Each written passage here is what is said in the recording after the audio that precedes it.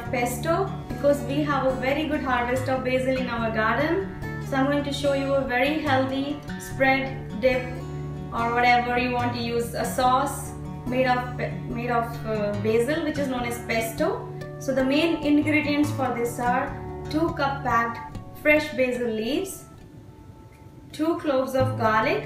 You can add the leaf, modify as per your taste. 1 fresh chili, green chili. If you don't have green chili, you can use the crushed red pepper. And the nuts of your choice.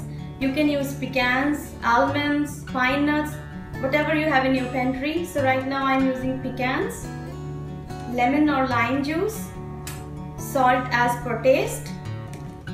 Approximately half a cup of olive oil or avocado oil, whatever you have in your pantry.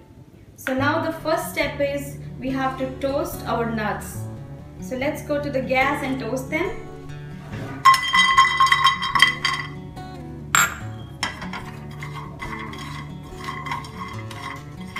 We just have to toast them. Don't overburn them. They just lightly toasted because this gives a very nice taste. So I'm doing it in a very low flame.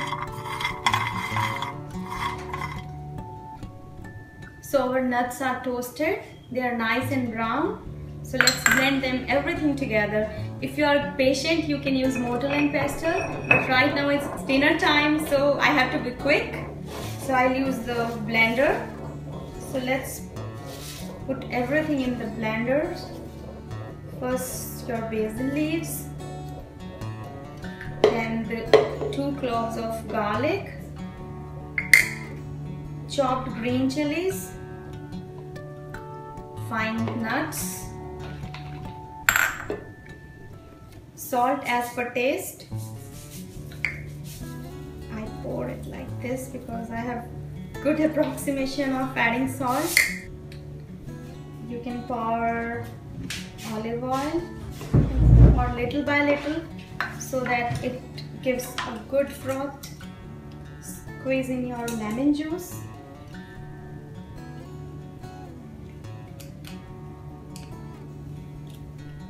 And let's blend it slowly. Some people like it crunchy, some people like it very fine. So it depends on your choice. If you like smooth, you have to blend it for like 45 to 1 minute. Or if you want crunchy, you can use mortar and pestle.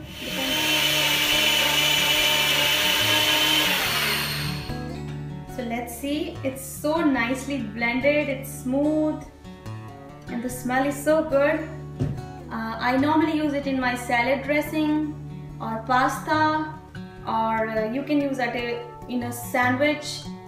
In my future recipes, I'll share what all can we do with this. So I hope you will make and you will enjoy this. If you're a cheese person, because I have allergies, so I don't eat even cheese. So if you want, you can add Parmesan cheese or any cheese of your choice. But I like it like this only. So I hope you will like it. Thank you.